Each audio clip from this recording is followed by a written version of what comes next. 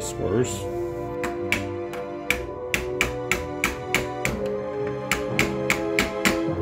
Less awful.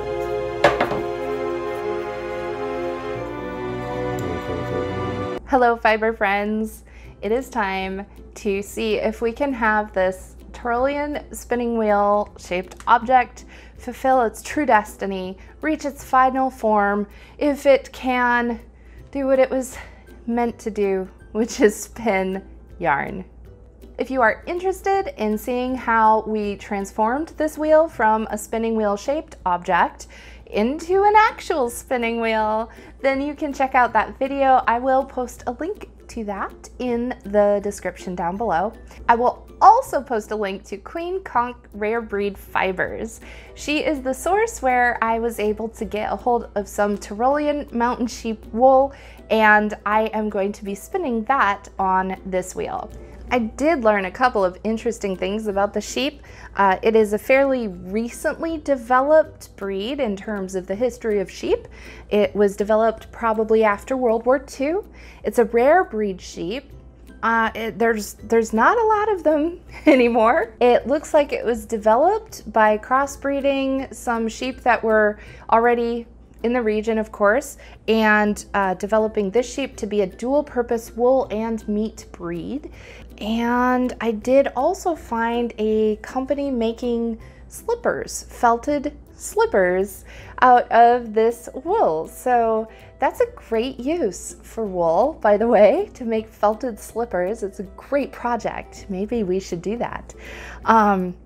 So it's a good wool for felting apparently, and very durable, because if it's going to be a slipper and get walked on, it has to be durable. And one other thing I had to add about these sheep, they are lop-eared. They have the long pendulous kind of ears on them. They are so actually adorable.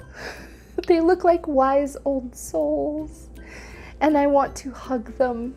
And I want to see them climb up and down a steep path with their ears all dangling. This is the Tyrolean mountain sheep wool, and it is already cleaned and prepared into this lovely bat. I love sheep smell. Feels like there's just a hint of the lanolin left in it, that'll be good for the spinning. But mountain sheep tend to be a little more wiry and this is definitely not anything like a fine wool. This would probably be something that would be used for a very durable fabric like rug or maybe some upholstery fabric. I believe that would be the intended kind of purpose to this. So here's how we test the staple length. I'm just going to grab a bit and pull it out and pull it.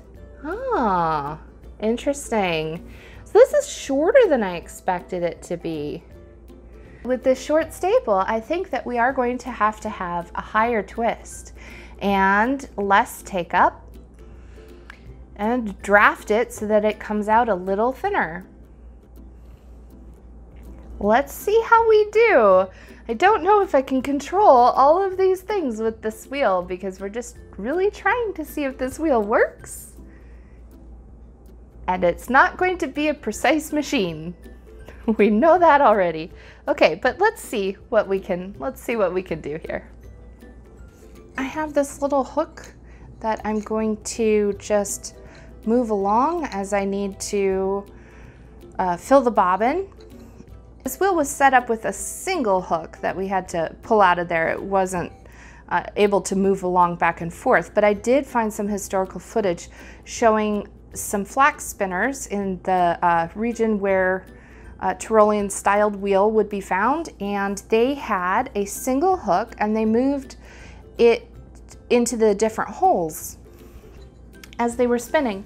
So that was one of those things that I thought, they must be looking at a real wheel to have figured that out. Something that is interesting to note about this wheel is that the crank on the wheel is backwards. I'll show you what I mean. When a wheel has a curved crank, such as this one, or little example there. That's my Canadian production wheel. The crank is meant to be treadled in the direction of the curve. So that means that this is going to go down on the side where the curve aims. This makes sense? We're gonna go this way. And so because it's going towards the direction of the curve, that means that we're actually going to be spinning with S twist. That's a counterclockwise twist, but that is a hint to let you know if a spinning wheel has that curved crank. Those wheels can sometimes be difficult to ply on because they only really want to spin in one direction. So I have the leader and I'm adjusting. This is a bobbin led wheel. That means the drive band is turning the bobbin over here and the brake is over the flyer.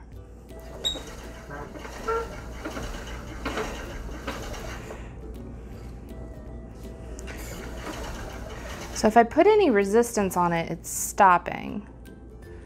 Does that mean we have... I think that means we don't have enough tension coming from the drive wheel. So let's see if... There. So I increased tension on the drive band. Let's try again. Now I don't have enough take up on the leader, so let's give it just a little more.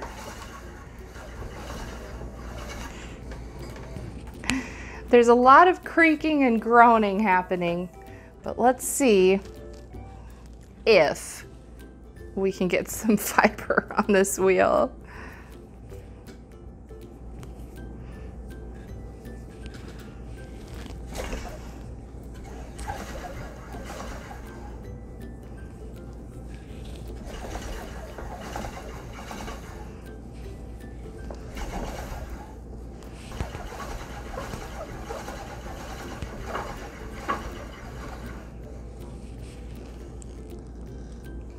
Oh no, it fell off the leader. It was spinning though, it was spinning.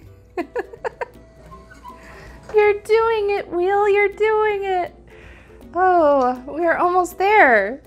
We almost had it on there. Oh no, I didn't attach it to the leader. Well, let's try that again. We are spinning.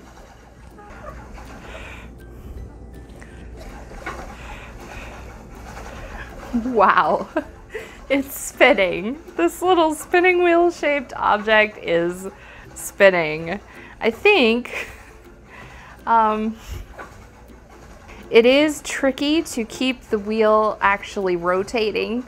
It wants to stop every time, and that's because there are no bearings on it. It is just metal on wood. So could this handle a huge project? You know, maybe technically it could, but it's uncomfortable, and I feel like I'm having to work really hard to make up for what the wheel is lacking. So it's not the most comfortable spin, and I can feel most of that really has to do with the lack of bearings in the drive wheel. I also feel like the wheel doesn't have the weight that a drive wheel should when they're made out of hardwood, and especially the wheel behind me is a Canadian production wheel. A lot of those wheels actually have weights in the drive wheel to keep that momentum going. It becomes a flywheel, and this is so small, and it's probably most likely made of pine. It's very light. It just doesn't have the weight to keep that momentum going, and it's a lot of work for my ankle. But I am figuring out that it matters where I put my foot on this treadle, which is interesting because this treadle is oriented very differently than the treadle wheels that I'm used to. So this is what it looks like from the spinner's perspective, and this is how the treadle is set up. And I'm noticing that if I have my foot closer here, it's giving me power, but it's a lot of work. And if I come down here, it's less work, right? Because my foot's not having to move the same distance that it does over here. I think that would probably be something that translates accurately to an actual wheel designed with this sort of treadle style. So that was kind of an interesting observation, I think. This is what the yarn is looking like right now. It's very fuzzy. It is yarn. We have success. This wheel is spinning. It's a little inconsistent. That's because I feel like I have to keep stopping and getting the wheel to start up again. I'm having trouble tightening down. This is what the tension system is looking like. So I'm having trouble tightening down the tension enough that it doesn't stop the drive wheel. When I have this tightened to where it feels like it should be, it's stopping the drive wheel. And I have cranked up the drive wheel. It's sturdy on there. I think the problem is the weight and momentum of the drive wheel, actually. But that's causing it to have quite a lot of twist, which is okay for this short fiber, but it would not be good just generally for spinning. Our little spinning wheel shaped object has peaked. It has reached its final form. But my final thoughts on this are that I think that part of why I was able to spin on this was because I am an experienced spinner. If you are looking for a spinning wheel to learn how to spin, I will have a couple links to some great wheels for beginners down in the description. Those are affiliate links, but you can check those out if you would like.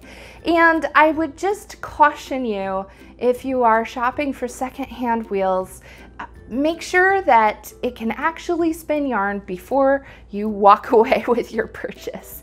There are just so many features on spinning wheels that are necessary to make yarn and make yarn well. I will be spinning up the rest of this wool on one of my regular spinning wheels because I'd like to just experience this rare breed wool and see what it's like to spin. Fuzzy, fuzzy, fuzzy. Thank you so much for watching. Happy spinning.